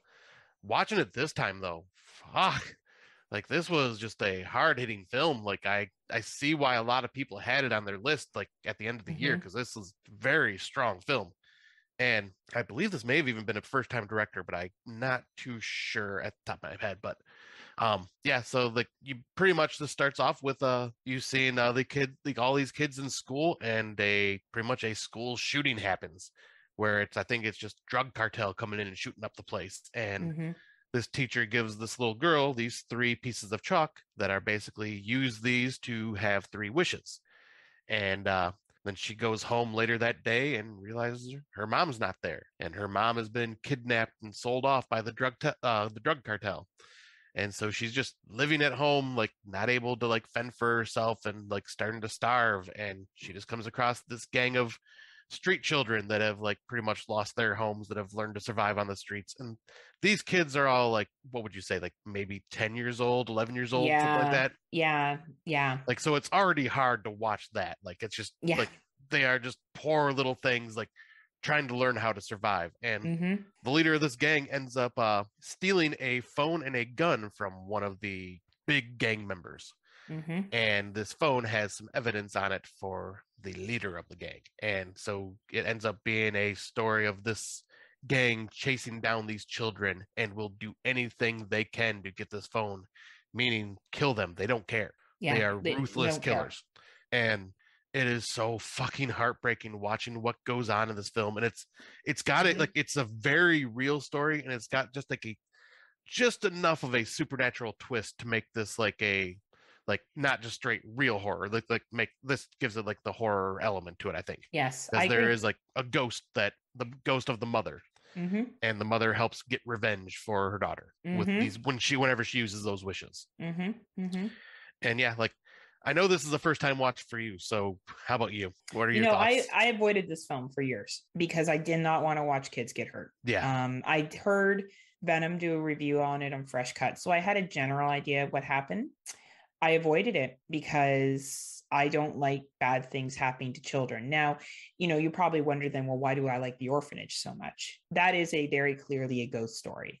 This fucking shit happens. And this is real. I have a very hard time knowing that this happens to children, that it happens to people. And I understand there, we have tragedies in North America too, but Mexico City is a very dangerous place. And I avoided this film because of that until Scott chose it, which I'm glad, because you need to eventually watch movies, even if they make you uncomfortable, in my opinion. Yeah. So I thought this movie, the children actors are fucking out of this world. Incredible actors and actresses. I really enjoyed the character of Shine. I thought that he was a young man who obviously cared a lot, but was very hardened. And I didn't think they were annoying. I didn't think these kids are like the typical, like fucking Oliver Twist, like pickpockets, like it was more of like what they had to do to survive with other gangs on the street and stuff. And the concept of the 3 wishes, her mother's ghosts, like this story is so emotional. It pulls in the violence. It pulls in the reality of living on the streets and this gang fucking mercilessly going after these kids, like no mercy, no compassion, nothing. And the young lady is an excellent protagonist. There's a part where she's been tasked with killing somebody and she doesn't have to do it because the person's already dead. And it gets her entrance into this gang. And even the part where she's sitting alone in the apartment waiting for her mom to come back and her mom doesn't. It's so sad. She just nails it. And the ending of this, and I know I'm jumping ahead, but everyone dies basically, except for our main protagonist. Yeah. And she comes across a tiger, and they talk about the tiger's legend of the tiger living in the street that takes children and stuff. And she's able to walk past this tiger and lead to a better life. Like, it's probably the most upbeat ending out of all the films we watched, in the sense that, like, you get the idea that this young lady made it past, and the ghosts in this are yet again not boogity boogity boogity boogity. It's like they're there, they're there, what's coming, and you're not using music and jump scares to pull any punches here. And I think this movie is just such a good reflection of what you do in situations where you have no choice and you have to do what you need to do to survive, and how vicious and cruel cartels can be, and that lifestyle can be. I think it didn't hide its dirty side of Mexico City, and I really respect that. Too often, I think movies or countries push aside their trauma. I think we deserve more movies on what we've done respectfully to the Native Americans, indigenous populations in both of our countries, particularly in the residential schools. And I think we shouldn't hold back. And I think we should show exactly what happened, because I think as white people, we need to, white people, I'm just going to say it, as white settlers, I think we need to fucking know what our ancestors did, and it was wrong. And I think that this is an example of showing, like, hey, we got fucking problems. Yeah. Like, well, there's a problem here, and this is what's happening. And they're giving it a little bit of a happier ending because they want to give hope, but I think that they don't hide it, and I really respect that about this film. Yeah, because this is one of those films where you're watching it and going, wow, this could get you in trouble type of shit, because it's showing you like how real it is. Yeah. And like, it's crazy. And I can hear that. Yeah, I can hear it. I don't know what the fuck's going on my phone. It's been randomly playing like music. I don't know from where. There's no way to turn it off. Is it Gunship? No, it's just some random like groovy tune for a split second and then disappears, and there's nothing playing in the background on my phone. I don't know. I think my phone must be fucking haunted because I don't know what's going we're on. talking about ghost movies with Tigers Are Not Afraid. Maybe it's like Blaze is not afraid, and it's Blaze haunting you through the phone. Right? Blaze is Scott's lizard, everyone. No, not that lizard. Like an actual lizard that he purchased. No, a baby leopard gecko. He's pretty cute. He is adorable. I wanted to say this director is Issa Lopez, and from what I've been hearing, sounds like her and Guillermo del Toro are going to be working together on something. And I heard it might be like a werewolf western type movie, which I'm very curious about that concept. I'd be interested to see her perspective on this because it's very much written from a female perspective, especially what happens with the mother and the little girl. I think that it makes sense that it was a female. Well, I guess she didn't write it; she directed it, but it definitely. Well, she wrote and directed it. And she wrote it. Okay, I think so. I think it really does give that flair of that storytelling piece. And man, like a heavy film. I'm gonna have to watch it again. And I want to give a shout out to Venom. I believe this was his #1 the year that it came out, and every right for it to be. It's a fucking phenomenal film. Yep, and I also looked it up. She is director, writer, and producer. Wow. So Woman in Horror Month. There's an example of it right there. Exactly. And I think this makes sense for Shudder. It is a very dark film. This is something that I don't think a Netflix would pick up. It's not as poppy gum. Woo, like this is raw, and it's not funny or silly. It's very raw. Right. It's a real hard look at reality. Excellent film, though. Yeah, I'm glad that you finally we decided to cover this and got you to watch it because I knew this was one that you were avoiding, but I'm glad that you did enjoy it, and like even though it was a heavy film. Absolutely, and you know what? You got to push. Sometimes you got to push people to watch stuff that so they can experience what other films are out there. And even if I have a problem with kids dying in films, obviously I don't have that much of a problem with it. I've watched Serbian film and other shit. Right. But this one's just different. Yeah. It just feels different. It's different when it feels realistic and it's shit that happens. I have a hard time with realities. Hence why the school shooting one bothered me last year. Yeah. Because that shit happens. And that really bothered me. And we're all different to what we feel, but that's our short little review of Spanish horror films. We will be doing a top 5 because Scott and I both enjoy a lot of Spanish films, and we're hoping to have a very special guest on for that one. Yeah. I hope you guys have enjoyed that, and please check out the films if you're interested. And I guess we'll move to our Out of the Dark segment. So both of Scott and I have seen the Academy Awarding films that are Scream 5. Scott's already shared his opinion. Did you want to add anything else before you got into talking about what you thought about Scream 6, or do you want to just, because we know now that there's going to be a 6th one. But it's been announced. It's going the way of the Halloweens and Friday the 13th and Nightmare on Elm Street franchise and Hellraiser franchise and Child's Play franchise. It's following in the footsteps of because it makes the money, right? But so what are your thoughts? On Scream 6 or Scream 5? Oh, both. Whatever you want to say. Do you want to tie 5 into 6 or just talk about 6? It's up to you. Like, honestly, like I agree with you with what you said earlier. Scream 5 was unnecessary.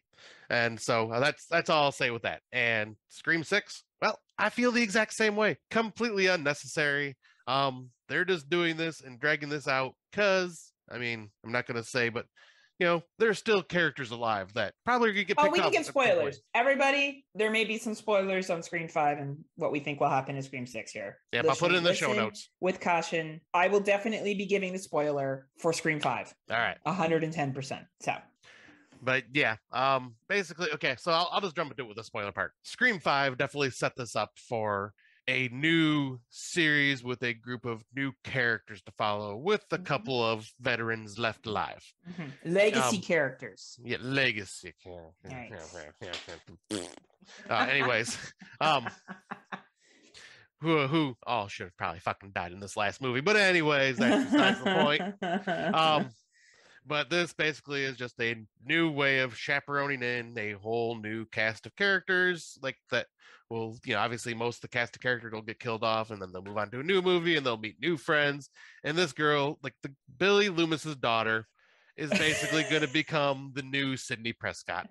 That's what I fucking see now. And I am so fucking over this franchise. Like, I don't hate it, but I just don't see any point on why to continue unless they decide, hey, Scream 6, these copycat killers are not going to be ghost-faced and try something else and do something creative and new. Yeah, but then they can't call it Scream 6. I know, Scott. Scott's like completely...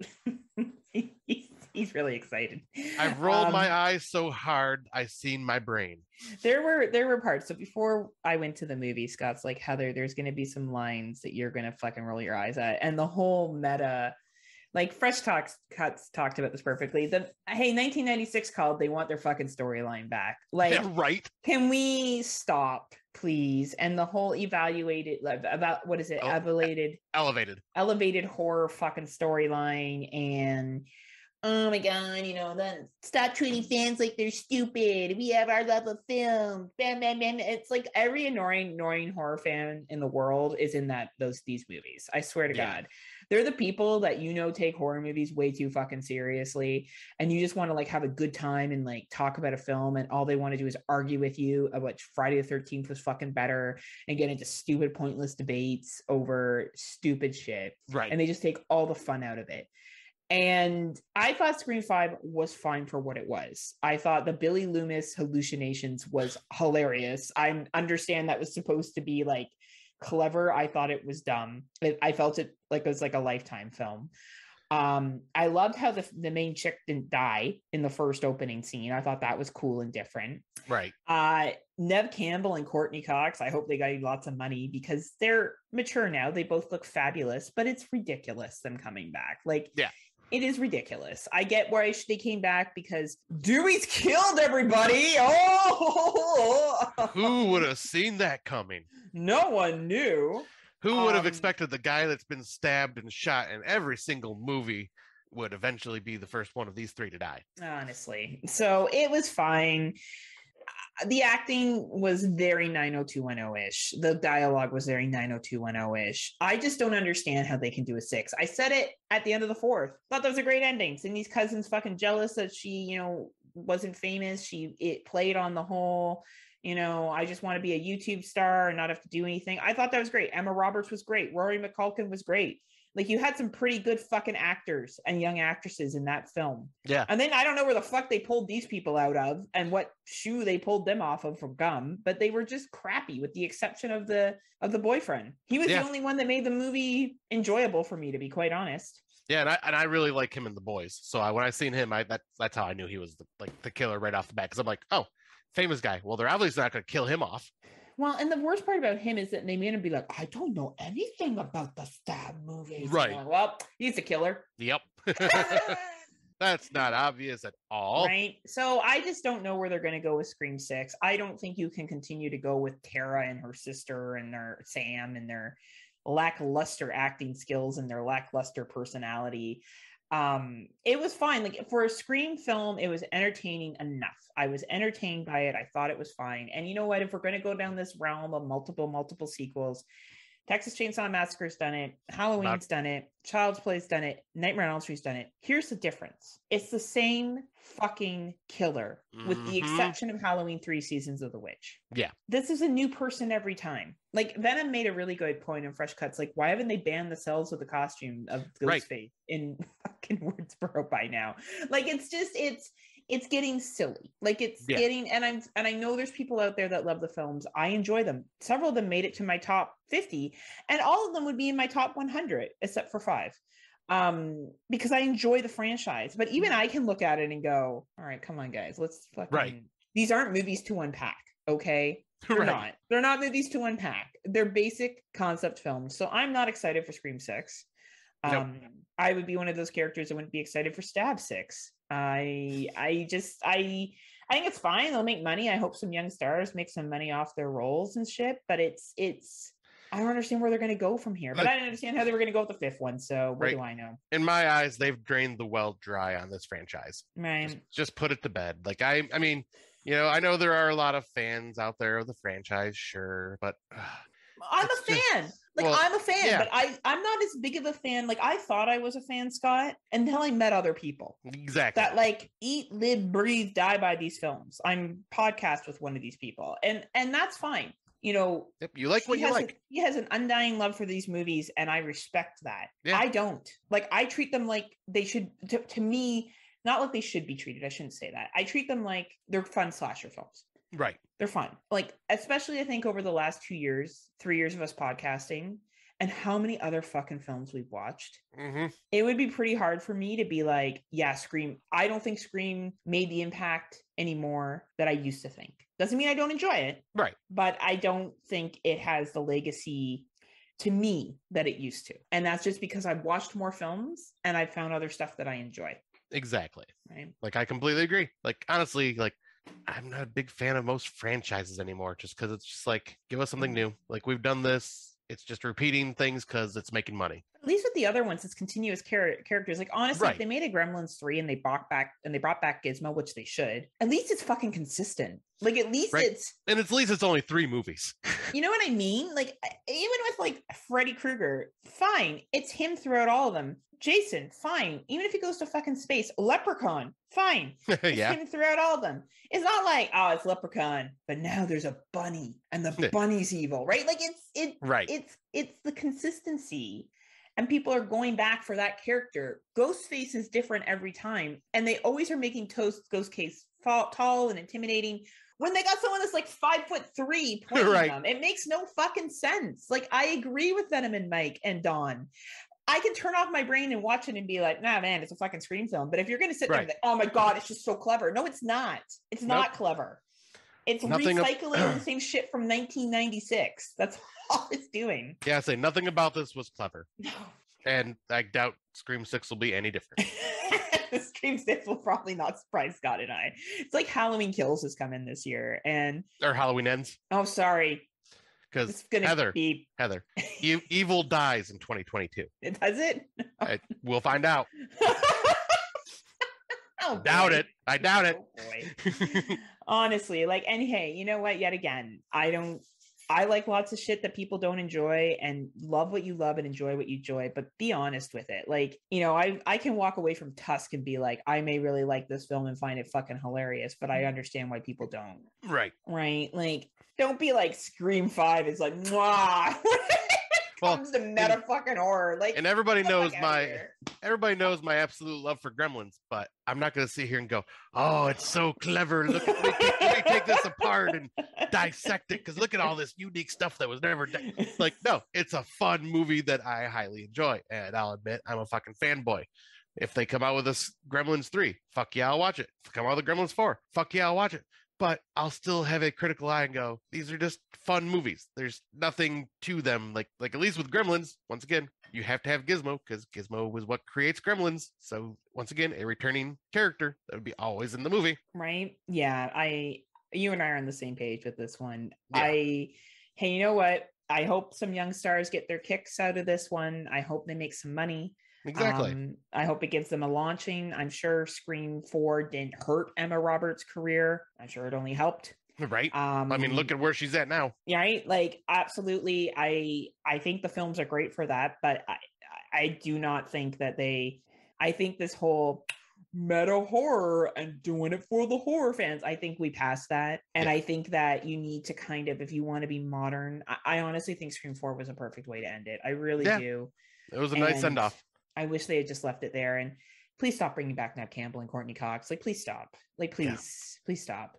It's pointless now. Like, you know, Nev's trying to rock it out, being a mom. She probably is a mom in real life. She's made her fucking money. I don't know. But hey, if she gets a payday, who am I to judge? Like, right. I mean, good for you, Nev. Good for you. Anyway, that concludes our 52nd episode of the Friday Nightmare podcast.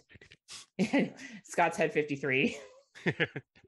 Because I'm a jackass. Scott's pretty sure we're at 53, even though we're only at 52. I know we're at 52 now. After it feels like 53 though for Scott. It feels like 500 episodes. Oh my god, I'm still recording with her. Truth, like that's true. Like it's like as repetitive as Scream 6. Right. I love it. So yeah, we look forward to continuing this format some more. Obviously, we are still on the Legion Podcast Network. You can find us under the Kill the Cast feed. The Friday, it's Kill the Cast for Sun's Friday Nightmares. We're also part of Legion Patreon. If you're a Patreon member, you can find shows and stuff that we do on there. We do a top 5 that we release early on there, and then we also release it to our regular feed. Anything else you want to add, Scotty?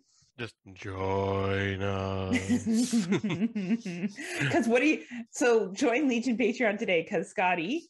What are you waiting for? What are you waiting for? If we ever don't have Patreon anymore, I don't know how we're gonna. We'll find a way to tie it in. We'll find a way to tie it in. But yeah, I guess that's it on my end. Scotty, do you have anything to say to the good people?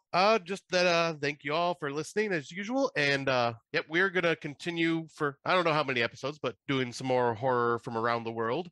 Haven't decided on exactly what country we'll be focusing on next, but we got a couple in mind. So yeah, well, language, because we don't focus on countries. Oh yeah, true. Yeah, language. But yeah, so yeah, we'll see what we come up with. But until next time, kiddies, unpleasant dreams. See ya.